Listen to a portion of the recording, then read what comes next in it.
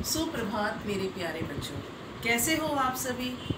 आशा है आप अपने घर पर स्वस्थ होंगे, सुरक्षित होंगे और खुश होंगे।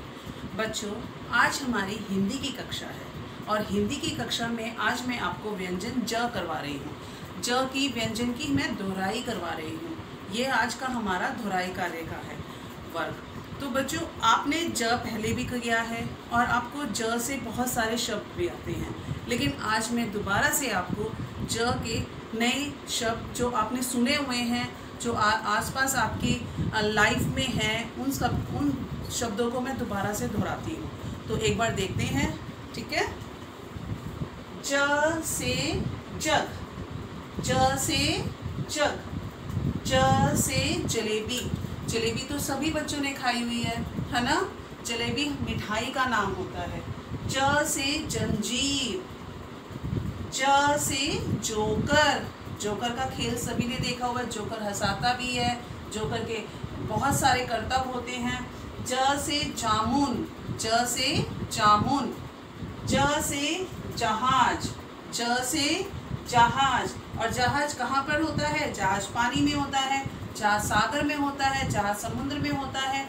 जहाज में जो जहाज होता है वो कहाँ होता है? वो समुद्र में क्या होता है? जल जल, जल जल। तो बच्चों, आज का जो आपका हिंदी का कार्य दोहराई का है, वो आपको एक बार दोबारा से ज बनाना है। ज आप कैसे बनाएंगे बच्चों, मैं आपको बताती हूँ। एक बार दोबारा से मैं आपको ज बता रही हूँ। लाला जी की ऐसे हमारी नोटबुक होती है, ठीक है बच्चों। तो यहाँ से मैंने क्या करा? लाला जी की छत, लाला जी की छड़ी, इतना सबको आता है।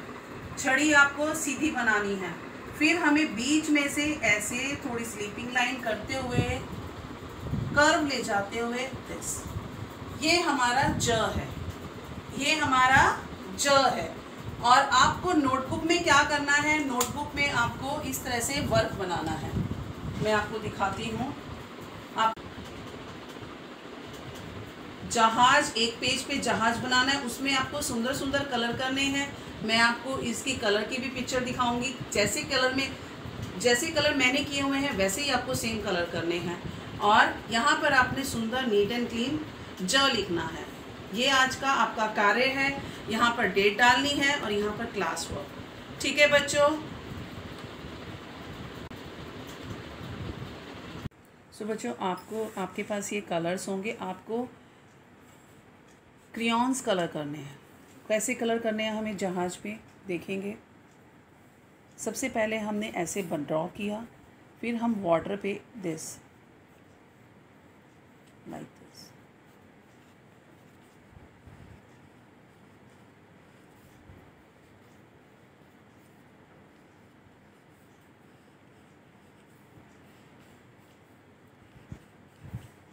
डार्क एंड ब्लू का कॉम्बिनेशन लेंगे।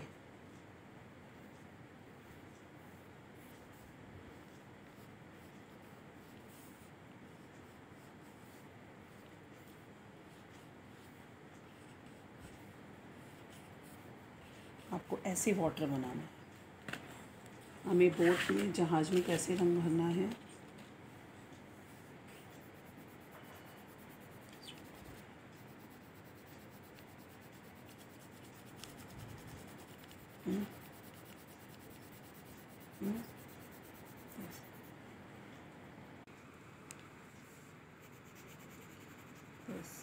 आपको बहुत स्लोली कलर करने हैं और गैप एक ही डायरेक्शन में कलर करने हैं, लाइक दिस,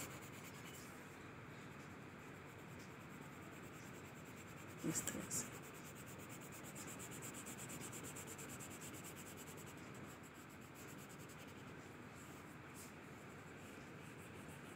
आप जितना अच्छा कलरिंग करेंगे उतनी आपकी राइटिंग इम्प्रूव होगी।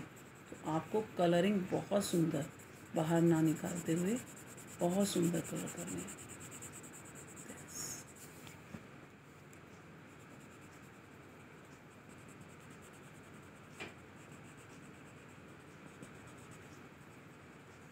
ठीक है बच्चों।